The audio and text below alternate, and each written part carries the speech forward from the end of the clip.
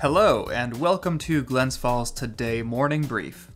Our top story today, the upcoming free winter weekends at Camp Santanoni.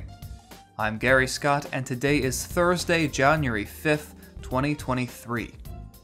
Other stories in our morning brief today, Argyle Town Supervisor Robert Henke takes up the post of chairman of the Washington County Board of Supervisors, a hiker rescued after collapsing on an Adirondack trail, a Whitehall woman arrested on drug possession charges, and WSWHE BOCES offering 2 open houses this month. But first, before we get into our stories, I want to let you know that if you're looking for a place to advertise your local business in this fine new year of 2023, well, Glens Falls Today could be the perfect solution. Our goal is to provide free and convenient access to important local news, but more importantly, we want to support and represent our community. And what better way to do that than by helping to spread the word about the great local businesses in the greater Glens Falls area. For example, I'd like to say a quick thank you to one of our community partners, Bogey's Pub and Grill at Bay Meadows Golf Club in Queensbury. It's not just for golfers, they have a little something for everyone.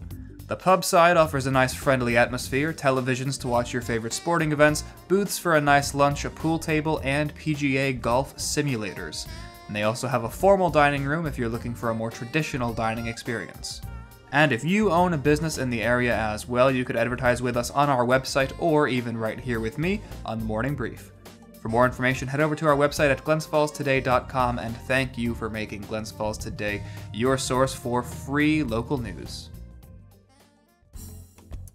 Fort Anne Supervisor Samuel Hall and Argyle Supervisor Robert Henke traded places on the Washington County Board of Supervisors this week, with Henke taking over as chairman of the board and Hall replacing him as vice chairman.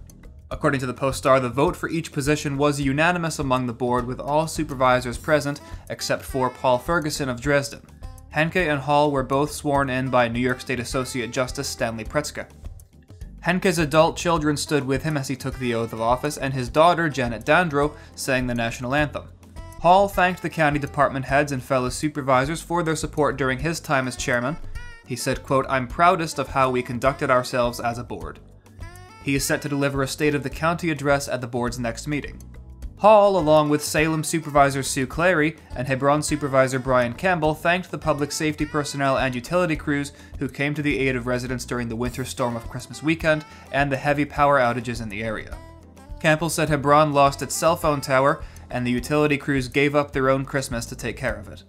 Henke said he will keep the committee heads as they are unless someone strongly objects, but he said he will change some committee assignments in order to balance the supervisors' workloads.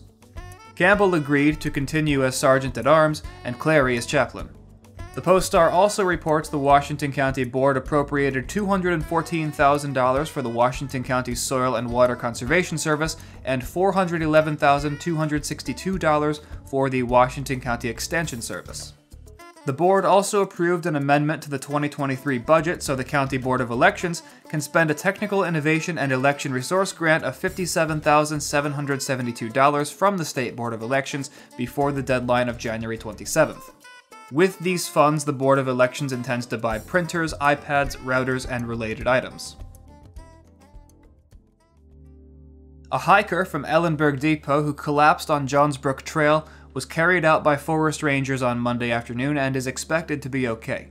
According to News 10, the 22-year-old was found about 2.5 miles into the trail, which begins in a Keene Valley parking lot dubbed The Garden. The call first came into Ray Brooks Dispatch Center around 2:15 p.m. It took rangers about 2 hours to find the hiker, who was then safely brought back to the Garden trailhead by 9:30 p.m.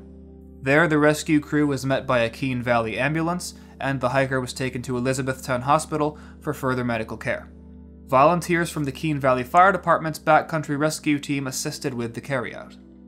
Now, before we get into our next story, I want to remind you again that you could advertise your business with us at glensfallstoday.com or right here on the Morning Brief. As our business continues to grow and develop, we hope to help other local businesses do the same. We want to help you spread the word about the great services that you have to offer our community. For more information, visit our website at glensfallstoday.com. Thanks to a partnership between New York State Department of Environmental Conservation and the Friends of Camp Santanoni, 3 winter weekends at Camp Santanoni are being offered free of charge to the public this winter, providing a rare opportunity to combine history and outdoor recreation in a classic Adirondack great camp setting. According to Sun Community News, while the grounds of Camp Santanoni are open to visitors year-round, the buildings are typically not open during winter months. Using snowshoes or cross-country skis, visitors are invited to join guided tours of the preserved buildings of this registered National Historic Landmark. The DEC's Commissioner Basil Segos said, quote, "Camp Santanoni offers visitors an up-close look at the culture and heritage of the Adirondacks in an exceptionally beautiful area." The winter weekend events will take place during the Martin Luther King Jr. holiday weekend of January 14th to the 16th, then on the President's Day holiday weekend, February 18th to the 20th, and finally the weekend of March 11th and 12th. The 9.8-mile round-trip excursion begins at Camp Santanoni's Gate Lodge complex and extends to the remote lakeside Main Lodge complex. The trip will require moderate physical activity, and visitors should come prepared to be exposed to the elements for long stretches of time. Snowshoes provided by the AIC will be available at the Gate Lodge for visitors without their own. During these events, the Gate Lodge and Main Lodge will be open for visitors to view interpretive displays about the Great Camp's history. The Sun reports AARCH volunteers will be on site to provide guided tours and answer questions.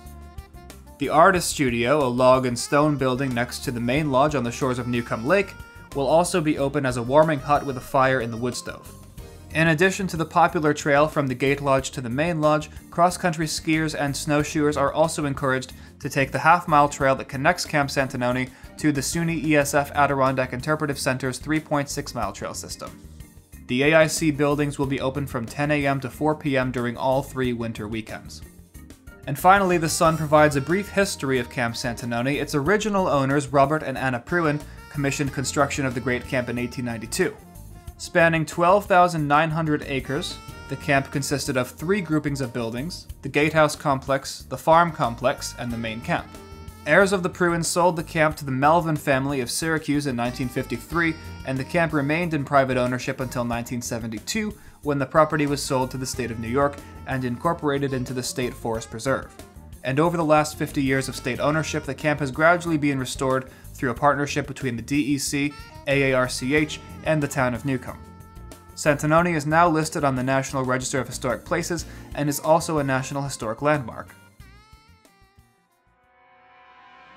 State police in Wilton arrested a Whitehall woman last weekend on felony drug charges. According to the Post-Star, at about 3 a.m. on Saturday, police stopped a vehicle on Butler Road in Moreau for vehicle and traffic law violations. The driver was then identified as 38-year-old Shannon Welch, and the investigation determined she had an active warrant for her arrest. Welch was arrested on 2 felony counts of third-degree criminal possession of a controlled substance, misdemeanor second-degree criminally using drug paraphernalia, failing to respond to an appearance ticket, and other vehicle and traffic law violations. Police said she had felony-weight narcotics and a digital scale in her possession.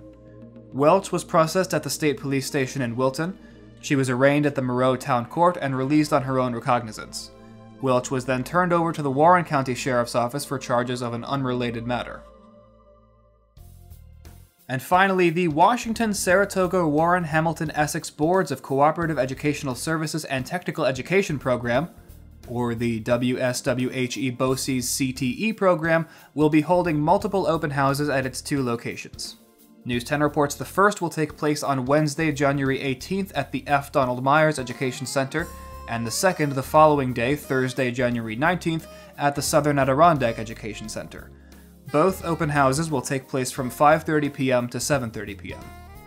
At these open houses, visitors can learn how CTE programs help to prepare students for college or careers through hands-on learning, internships, and partnerships with those in different businesses and industries. A variety of business and industry representatives will be available to discuss career opportunities their fields have to offer. Finally, News 10 reports these open houses are free to the public, and according to their website, CTE is a division of the WSWHE BOCES, which provides classes for 11th and 12th grade students as well as adults. And that is all I've got for the morning brief today. Again, I'm Gary Scott for Glens Falls Today, and as always, thank you for listening. Our goal for the morning brief is always to provide you with quick and convenient access to the most important news around the greater Glens Falls area, so if you love the show, you can support us by subscribing, leaving a 5-star review, and recommending us to a friend. Thanks again for tuning in. I'll be back tomorrow morning with more local news you need to know. I'm Gary Scott, and this is Glens Falls Today Morning Brief.